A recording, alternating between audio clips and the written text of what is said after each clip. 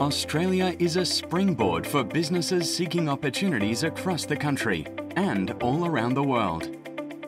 With its diverse mix of industries, technology readiness and resilient economy, Australia is a global digital business leader.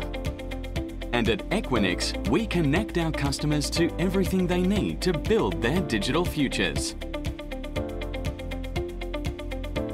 The healthcare, government, manufacturing and financial services ecosystems inside Equinix Australia connect key industry players together in one place to innovate. The largest cloud providers are also inside Equinix, alongside emerging software-as-a-service providers and disruptors.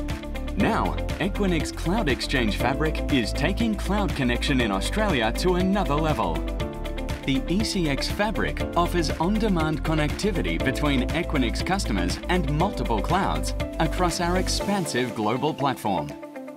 Equinix has become an essential component of Australia's national and global economy. And our customers can claim a place inside to access direct and secure interconnection to multiple digital and business ecosystems to build a future-proof architecture. The foundation of this powerful interconnection is 17 state-of-the-art Equinix data centres across 6 metros, from the west to east coasts. Equinix Sydney has 8 data centres, home to a high density of cloud and network providers. This will only expand, as it is also the termination station for 3 key subsea cables. All our facilities are designed for ultra-high performance, reliability, scalability and security, and bringing companies together across a national platform.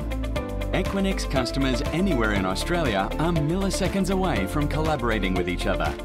But they can also access half a dozen subsea cables, including those spanning to Asia, Europe and the United States, to take their digital ambitions global.